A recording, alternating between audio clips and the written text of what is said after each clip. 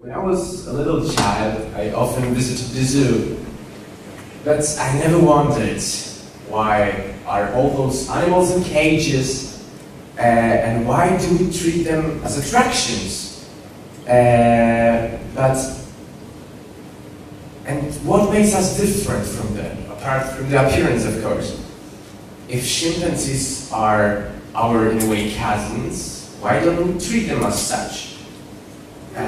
I was too young, of course, to understand.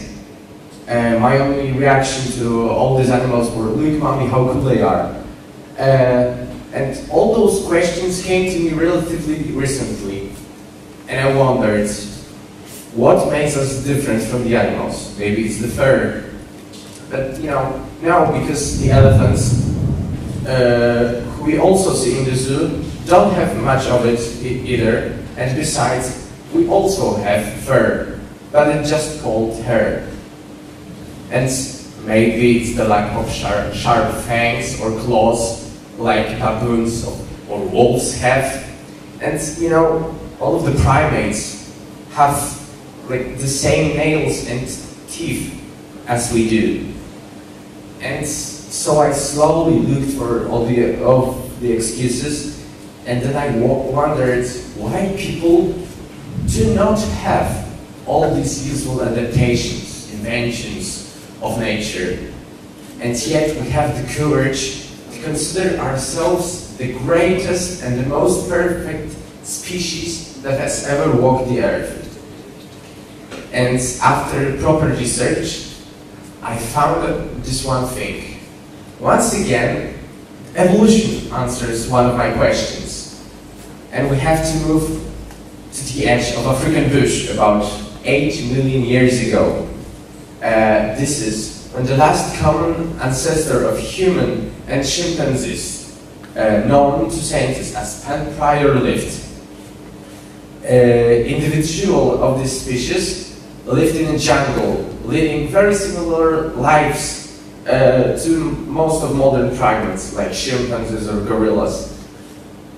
But at some point, something strange happened, not fully known to modern scientists.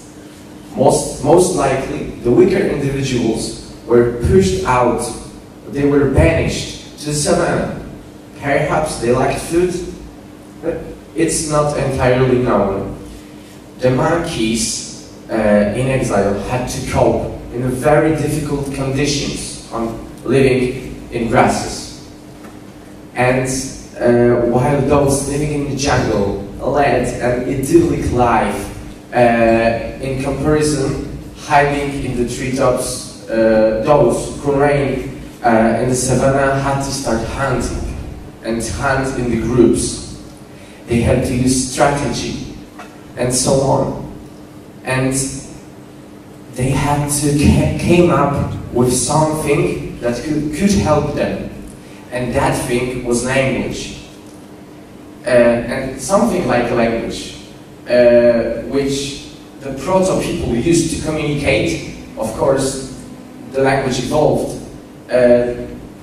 became more complex, and finally we know it's in the form of modern languages. And we had to tell our children how to make tools, what plants not to eat, how to cope with difficult environment. And thanks to this knowledge, we invented writing and much more. Like abstraction happened, poetry. We were able to build a society. And it is on that we cultivated art, invented writing, and much more. While our cousins used simple sounds as gestures to read food or danger, we evaluated ourselves above them. For it is language, that is our claws, our fangs, or superhuman ability.